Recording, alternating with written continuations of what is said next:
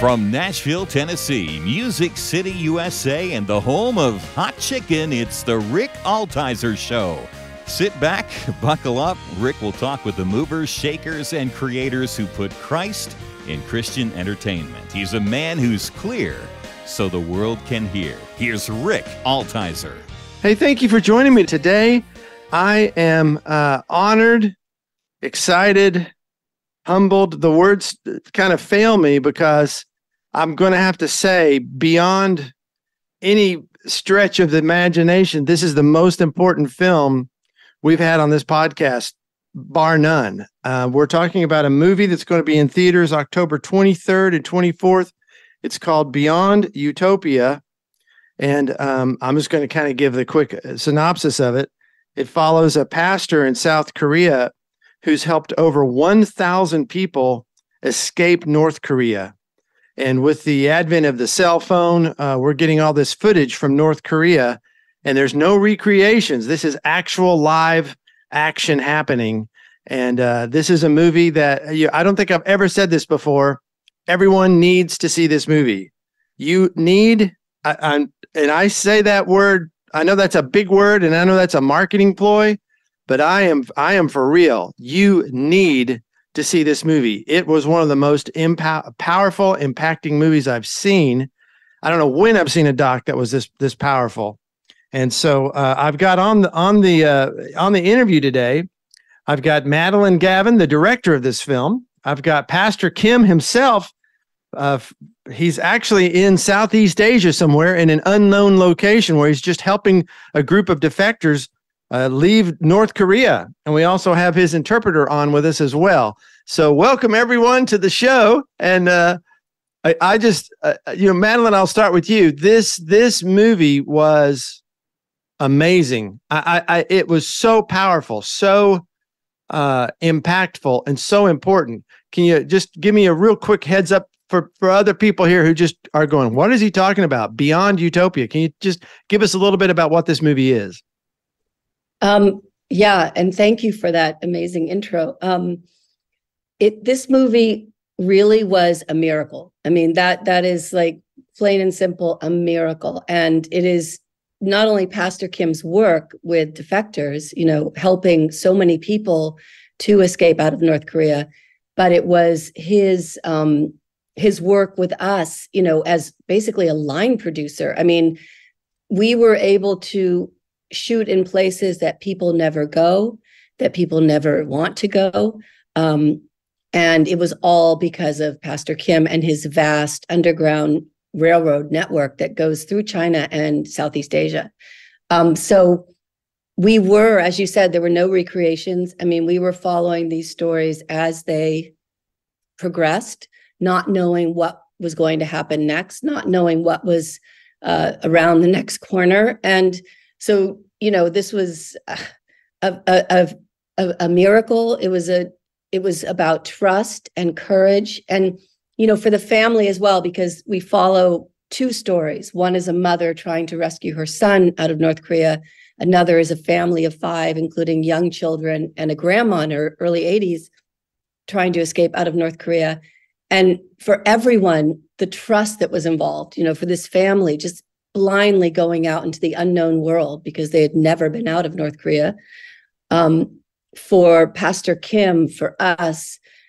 So yeah, it was such an extraordinary experience. And it's the most meaningful thing I've done in my life, in my career. And really it is about trust, courage, and it's a miracle. And Pastor Kim. I mean, it's amazing. You've got a family escaping Korea, and you're filming. Are they filming themselves with iPhones? Is that what this is? So in China, in the portion of the film that was in China, none of us went into China. Even Pastor Kim.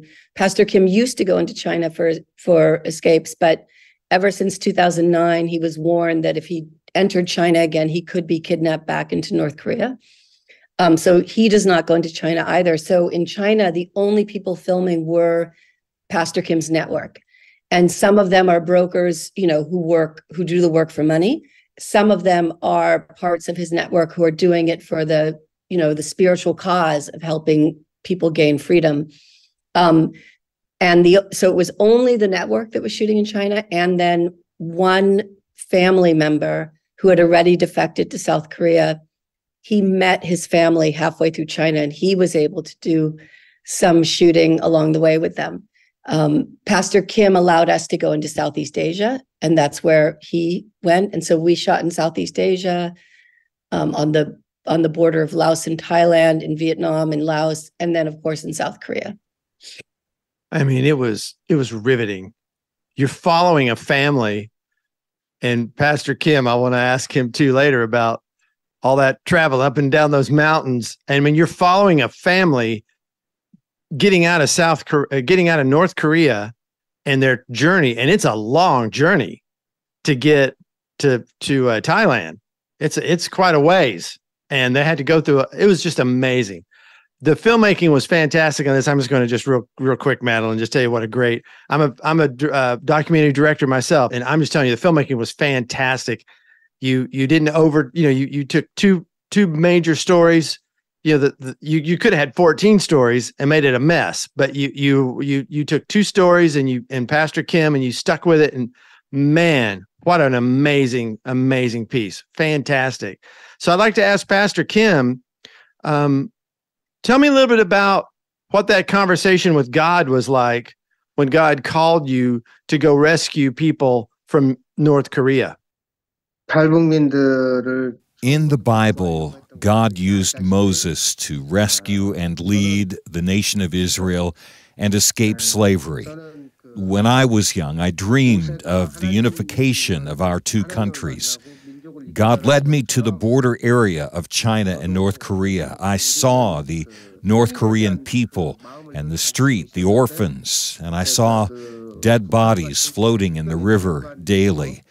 I called out and prayed to God. I said, God, if you want me to, I will devote my life to rescuing these people.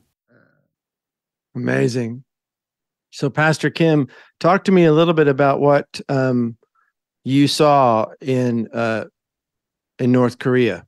Tell me a little bit about what you saw in North Korea. And are you from North Korea? I am from South Korea, but as you know, South and North Korea used to be one country. We speak the same language. We are the same people. Since we're neighbors, I got very familiar with the North Korean people. I went to the border between China and North Korea doing missionary work, and I saw at the Tumen River between South and North Korea on the way to China. I saw dead bodies floating in the river. But what was more shocking to me was that no one wanted to take the bodies and bury them. That was the job of the Chinese soldiers and North Korean soldiers. But what they would do is they would take a big stick and push the bodies from one side of the river to the other. The North Koreans would push the dead bodies over to the Chinese side, and then the Chinese soldiers would take sticks and push the bodies back to the North Korean side, and no one wanted to bury them. At one point, they would put a hole in the body, and the body would sink.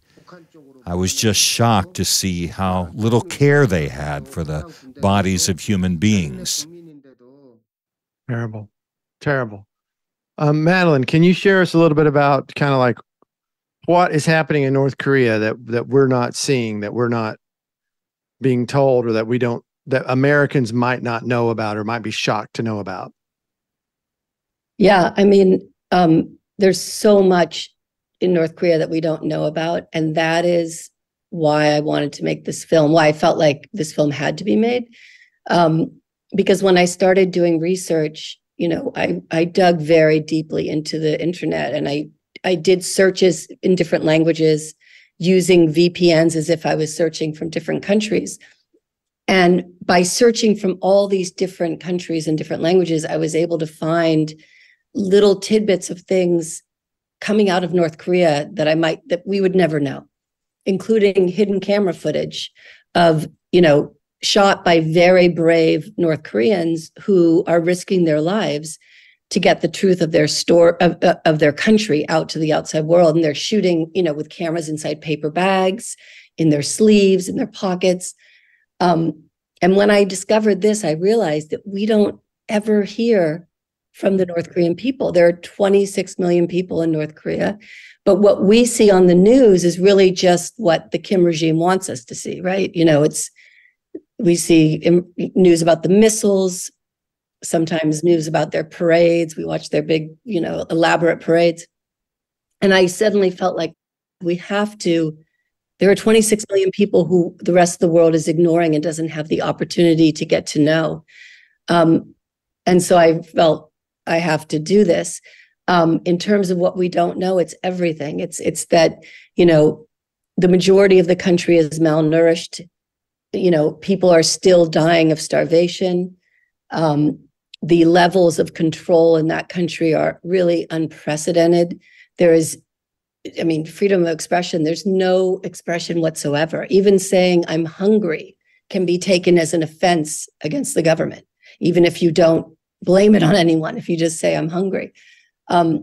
So it's, as many people have said, it's the largest really prison in the world. And we don't know that. And the people who now I've met out of North Korea are some of the most, some of the strongest people I've ever met. In North Korea, people use the word endure a lot. We have to endure. And because life is about endurance there, we've got an 80-year-old grandma, as you see in the film, trekking through the jungles between Vietnam and Laos, something that I don't think my 80-year-old grandmother, could have done. But for a woman who was brought up enduring, and every bit of her life is work and struggle and, effort, this was, she was actually able to do it.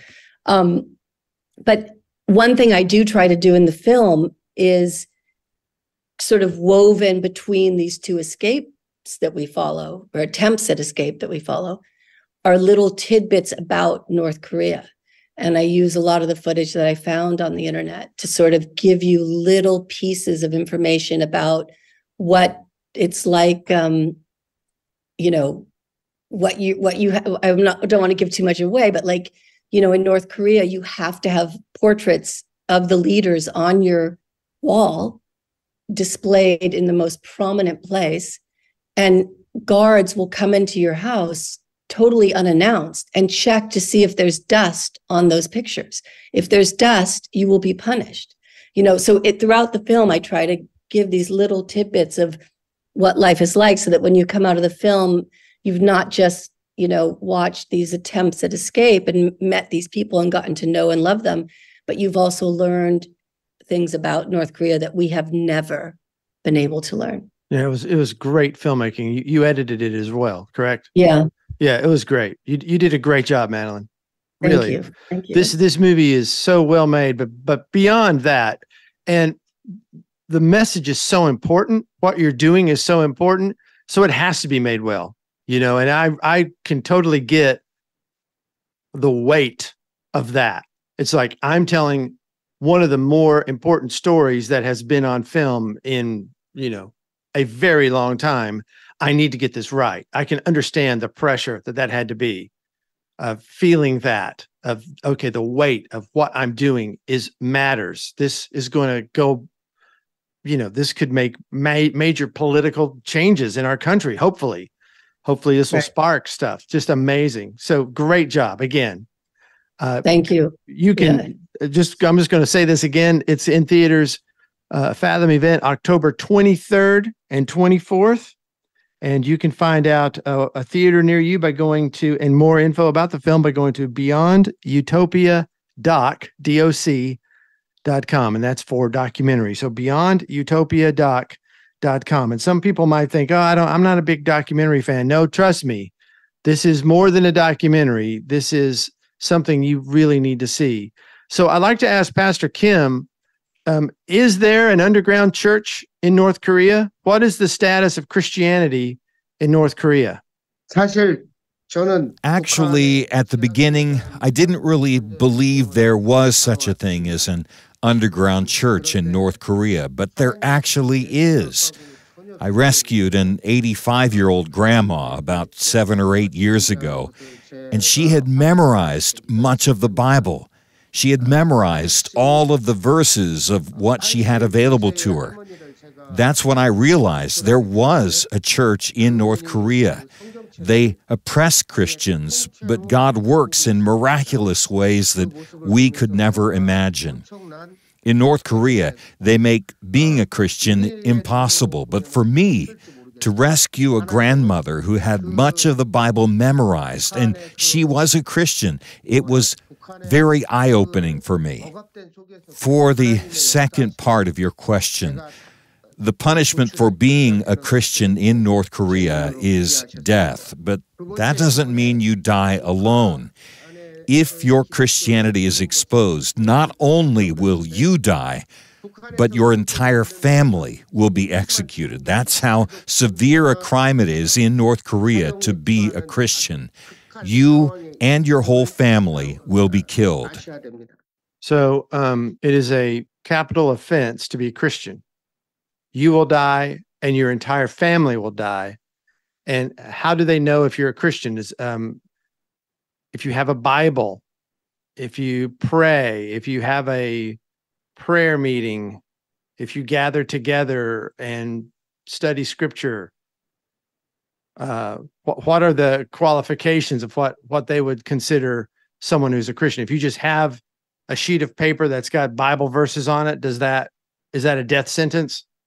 Anything like that is a death sentence. I mean, that is, and there is a little piece in the film about that, but having a Bible, studying the Bible, studying verses, meeting, secretly with others to pray, all of that is the greatest defense against the Kim regime, because in so many ways they have co-opted the Bible for their own purposes. They've kind of made themselves, God, and the Son of God.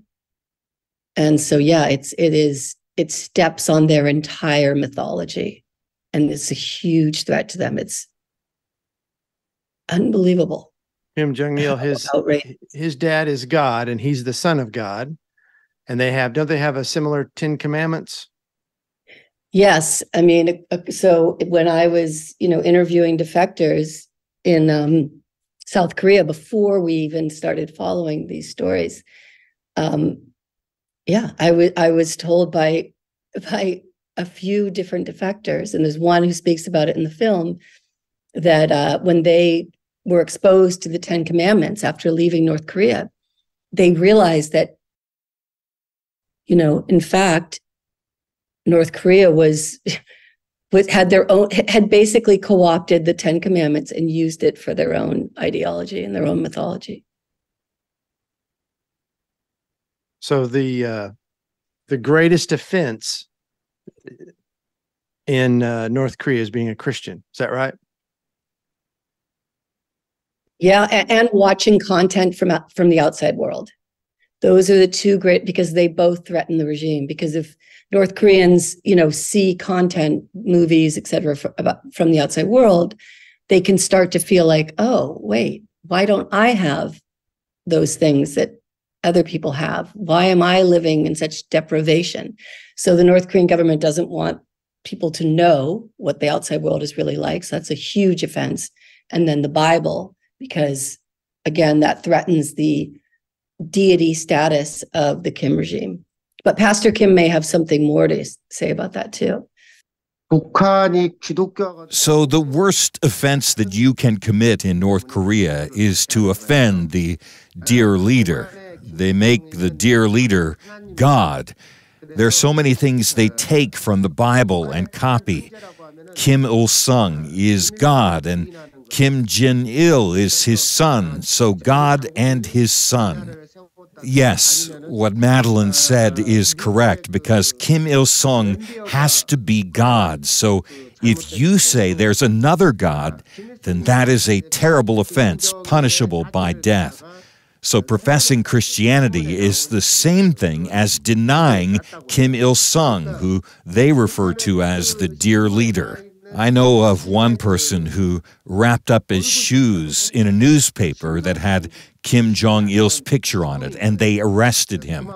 So they make Kim Il-sung and Kim Jong-il, the Kim leaders, God. In North Korea, there can only be one God, and that is why if you are a Christian, that is a great offense. But our God, the Christian God, is known as love in the Bible. The Kim leaders, they claim they are God, but they are very far away from anything like a loving God. That's the big difference. So, Pastor Kim, what are your hopes for this film in America? What do you hope Americans will see? I recently visited the United States, and I was impressed at how much freedom you had and how wonderful your democracy was. But I want the American people to know, don't take those freedoms for granted. There are people all over the world who live without any freedom and without any voice. I know there are lots of problems still in America, but I still believe America is the greatest country in the world. It's because America was started by people of faith. And there are a lot of people there who still have faith.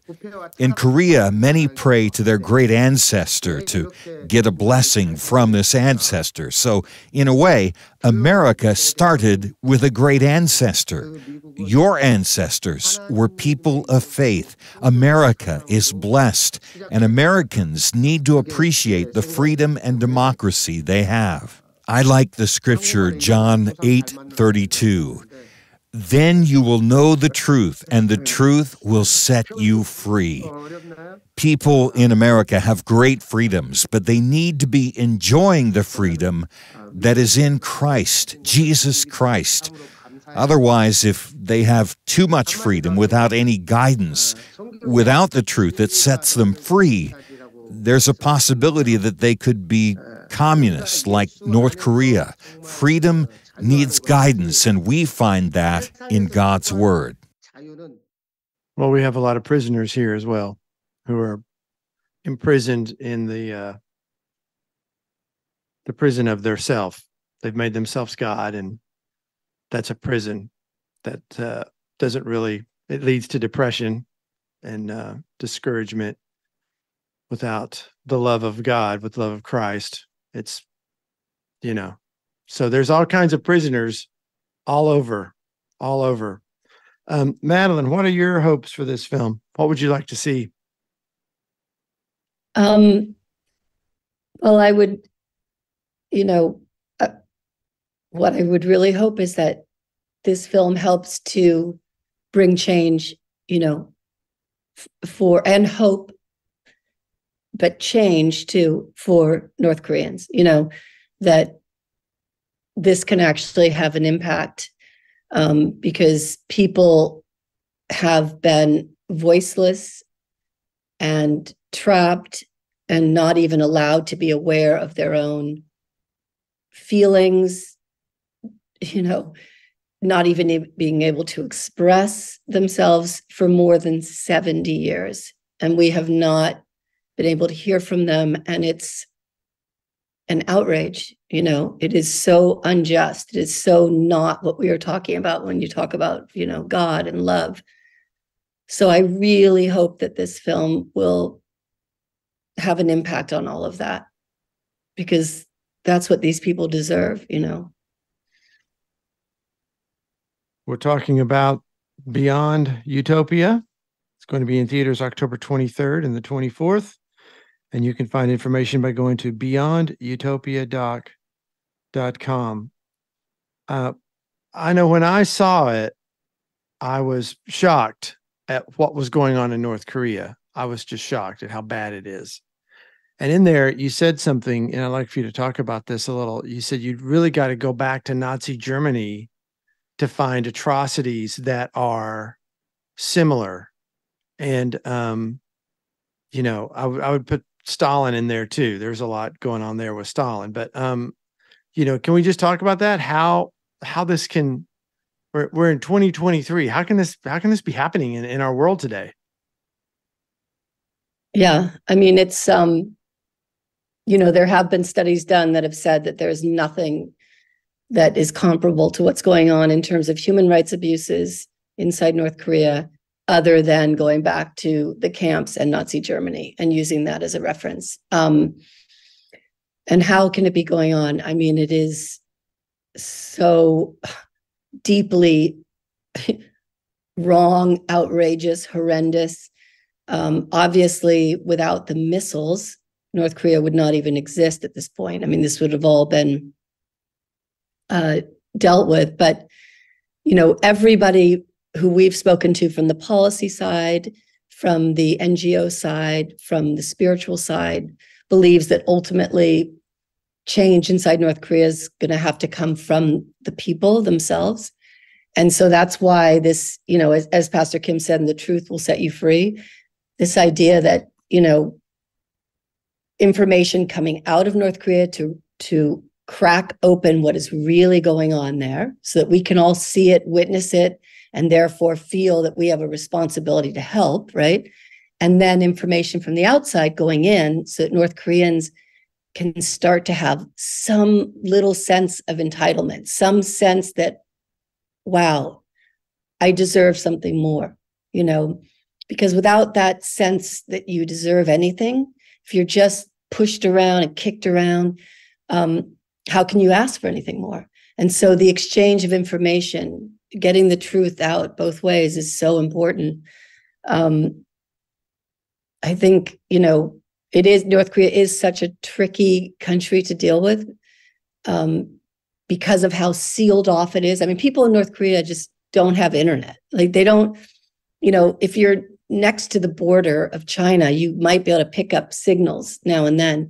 But for most people, the majority of millions of people, tens of millions of people in North Korea have no idea about anything about the outside world. They only know what they've been taught, which is basically that they live in the best country on earth. And that's what most North Koreans believe because they have no reason not to believe it. Even if their country is... What have they been told about Americans? What have they been told about Americans? Oh, well, Americans are their biggest enemy. Americans, they've been told that Americans are, all Americans are ugly, horrible. All they want to do is kill North Koreans. That basically Americans, like that is what Americans think about. That's what they've been told, that Americans kind of obsess about killing and destroying North Koreans. So they've been taught that the United States is their biggest enemy. South Korea and Japan are second and third to that. And, most North Koreans obviously have never even seen an American. Other than in depictions that the North Korean government puts out in propaganda, which is always with Americans being very aggressive, very, deformed, monstrous. They don't even have the word American. I don't think I can use the word that they call Americans, but they call Americans a very bad word. And that is literally, like, there is no word just American in North Korea. It's American. You can say American bastard. It's American bastard. That's the word. When they talk about it's one word. It's not American. It's American bastard. That's what it is. Oh, that American bastard did this. Oh, yeah, we heard those American bastards want to get us this. Yeah. And even in the school books for children in their math, and this is in the film too, they'll have math equations like, 5 American bastards came over and tried to capture 3 North Korean, soldiers. The North Korean soldiers killed 2 of the American bastards. How many American bastards are left? Like, right. It's ingrained on every level from childhood. Yeah. We kill them and they kill us. They want to kill us and we kill them. It's insane. Yep. Yeah. I mean, that was unknown. Yeah. It was unknown. And so, I mean, I think it's important to make that known. Absolutely. Yeah. So many things were unknown. That's why when I started doing research, my eyes just popped open And I was, Yeah, I'm so glad you're doing this, Madeleine. So glad. well, thank you for doing this. Was there danger? Were you in danger?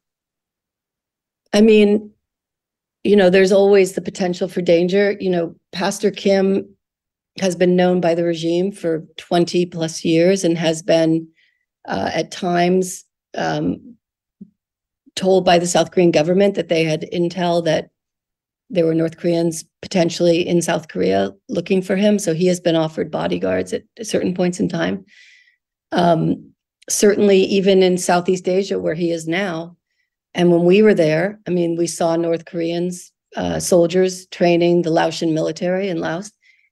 So there's always, the potential for danger, but I think also this story became so important, and, getting this information out and giving these 26 million North Koreans a chance to have their voices heard was so important that there was no turning back in the making of this film. And Pastor Kim is, there's been no turning back for him for 23 years now since he started doing this work. So we have to, honor the people and the mission that we're on to try to help these people. Amazing. Pastor Kim, I noticed you're pastoring a church called Caleb Mission. Tell me a little bit about your church that you pastor and, where you got the name. 성경에 보면 갈렙이 It is taken from Caleb in the Bible. He prayed to God, "Give me this mountain," concerning Hebron. I prayed the same prayer to God. I said, "Give me North Korea, and I will bring it into your hand." And so that is why I chose the name Caleb Mission. Caleb Mission has been rescuing North Koreans for the last 24 years. We rescue North Korean street orphans and also women who cross the North Korean border and are sold into false marriage or prostitution in China. Yes, it is always dangerous work to do what we do, but as you saw in the film Beyond Utopia, as a pastor, I rescued them from North Korea, but at the same time, I've been praying with them. So on this journey, they're also learning how to pray and experience how God has led them and rescued them through this extremely dangerous journey. And in the end, they all become sincere Christians because they actually experience how prayer works. I am very joyful when I rescue them, but can you imagine how joyful God is when He rescues their soul? Not just the physical body being saved, but God saving their soul for eternity. So I'm just thinking about how joyful God will be, and that gives me great joy also. So at the Caleb Mission, we don't stop after we rescue them from North Korea, but we help them to settle into life in South Korea.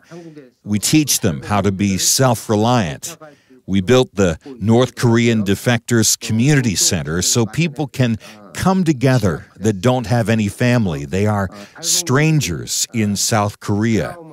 The North Koreans come there, we gather together, they bond, they eat together, they pray together, and in this way, we actually heal their trauma, because all of the North Korean people have terrible, traumatic memories. So people with similar backgrounds come and talk about their past and the sadness they have, and they actually find healing together. We are also preparing them to become missionaries in the future when North and South Korea are unified. When the North Korean people go to North Korea to preach the Bible, it's going to be much more effective because it's their people. So we are getting ready to send missionaries when the country is finally unified in the future.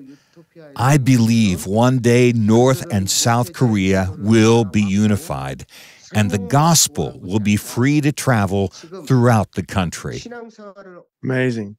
So again, I know we're getting close to being, I don't want to keep you guys too long, but I'm very interested in knowing. So when, for Pastor Kim, Sonny, when a North Korean defector comes, they haven't heard about Christianity. If they're talked about it, they die. So it's something that for many of them might be foreign. They might not know anything about it. How do they receive the gospel when Pastor Kim shares the gospel of Jesus Christ with them? How do they receive that? Do some people are they open to that?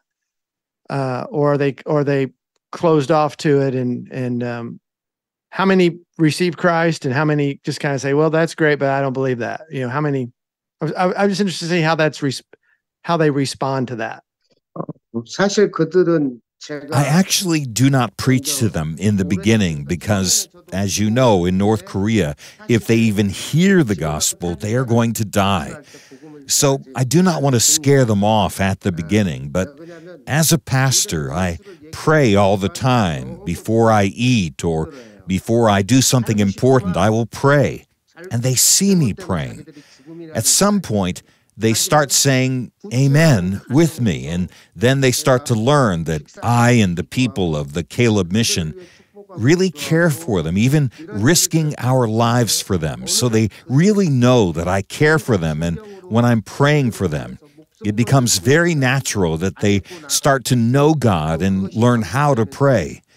We saw in the movie that there was a person praying for the first time, and that was the first time he had ever heard the name Jesus. There is also a scene where there was as a grandmother and a little girl praying, and they didn't know what they were doing. They were opening their eyes and folding their hands, but they said amen.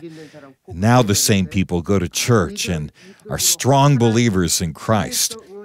The last time I spoke with her, she said she praised God because every time I prayed for her, she experienced a miracle. God really saves these people, not just physically, but spiritually. So it happens very naturally. I'm just a pastor praying, and they follow along. When they get to the safe house, that is the last stage in Thailand, and they go to a detention center, which is much better than where they've come from. But their situation still is not fancy, so they need to be nurtured physically and spiritually and mentally prepared. So they stay in the safe house for a few months, and naturally they see how we live and how we love them, and they want to learn more about the Bible. And so we preach to them. We had a baptism yesterday for some newly rescued North Korean defectors. God is being glorified, and North Koreans are being saved. Amazing. Amazing. Thank you guys so much for doing this. We're talking about Beyond Utopia in theaters October 23rd and 24th. Go to beyondutopia.com for a ticket near you, and you need to do this. You need to do this. So I'd like to pray for Pastor Kim. Father God, you love the Korean people. You sent your son to die for them. And I thank you that you have sent Pastor Kim and others to share that message. I pray you would protect Pastor Kim, guide and lead him. I pray your Holy Spirit would fill him and lead every word he says. Bless his church, his ministry, and his work. And I pray, Lord, for a revival in North Korea. Save and rescue these people that you love. And Lord, we pray for an end to this evil regime. Bring your freedom and your peace to North Korea. In the mighty name of Jesus, we pray. Amen. Amen. Amen. Amen. Thank you. Thank you. So you can quote me, Madeleine. Okay. You can quote me. The most important film you'll see. I'm writing this down. 나는 지금 북한에 끌려가. Actually, I have a really important message to send. During the pandemic, the border was closed, and whoever was captured from North Korea was detained in China. It's about 2,600 people. After COVID ended, they were preparing to send them back to North Korea. That would be a death sentence for all of them. So I went to Washington, D.C., in front of the Chinese embassy and protested. There were so many Christians from all over America protesting too. A few days ago, regardless of the protests, they sent 600 North Korean defectors back to North Korea. So we need to be praying then, Americans, as you listen to this, pray for the 2,000 that are left in China that they don't go back to North Korea. Because if they go back to North Korea, it's a death sentence. They die. 근데 이들이 What makes it worse is that these 600 were all Christians. They sent all the Christians back first. So since they are Christians, that is a death sentence. So we need to pray. We really need prayer. So they sent the 600 back because they were Christians. That's why they sent them back. Well, the Chinese send everyone back, but the 600 were sent back first because they were Christian. The other 2,000 that have been in prison in China during the pandemic when the border was shut down, so they couldn't be sent back, those will probably be sent back soon. But the 600 who were Christian were sent back first. And that's a death sentence. And China knows that when they do that. 그래서 여러분들이 이 방송을 보면서 우리 같은 In addition to the 2,600 that have been detained, there were many North Korean defectors hiding in China because during the pandemic, the rescue was impossible. All of our rescue routes were closed. 200 people have contacted the Caleb mission for a rescue, and those people are in a horrible situation. And 30 people need immediate rescue. We need to rescue them as soon as possible before they're captured and sent back to North Korea. And unfortunately, during the pandemic, the cost to rescue North Korean defectors went up, probably more than 10 times. This is making it difficult for us to rescue lives, so we need to talk about the money. The thing is, everything is ready, but we are struggling. Caleb Mission is struggling to find the finances to rescue these people. This is a difficult situation right now, so please pray for this situation, that God will find a way for us to rescue all these precious souls. So if someone wants to give to Caleb Mission to help rescue North Koreans, someone wants to give funds, how would they do that? So we are set up in the U.S. as a nonprofit. You can donate through the website give.calebmission.com. give.calebmission.com. They have people that they weren't able to get out after COVID. They're there. They have more than they're used to, usually have, and they're needing funds. Give.calebmission.com. I'm going to do that after this is over. That's the first thing I'm going to do. And I'll tell you what, you see this film, you're going to go, okay, that's a really good use of my funds. And man, what an important movie. Madeleine, you've made something so important. Thank you. Thank you for helping us see what this is.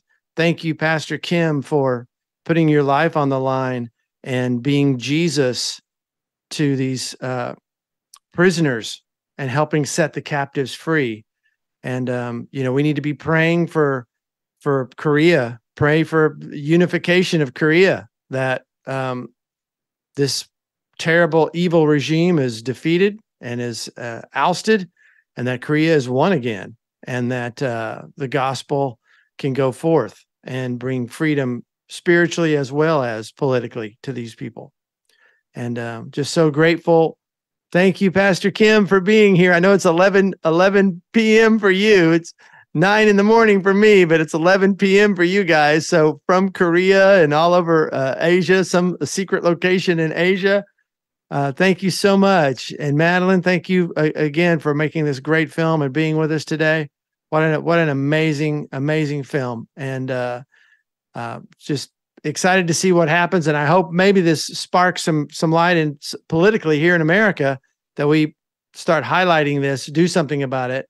and help send people to give.calebmission.com so that they can start supporting this very important mission. So, we spend all this money on Starbucks coffee. You know what? There's other things we could be doing that's got way more eternal significance. And this is definitely one of them. So I highly recommend that. Thank you guys so much. Thank you so much. Thank you. Wonderful. Thank you. God bless you. Thank you so much. God bless. God bless you. All right. Thank you. All right. Bye-bye.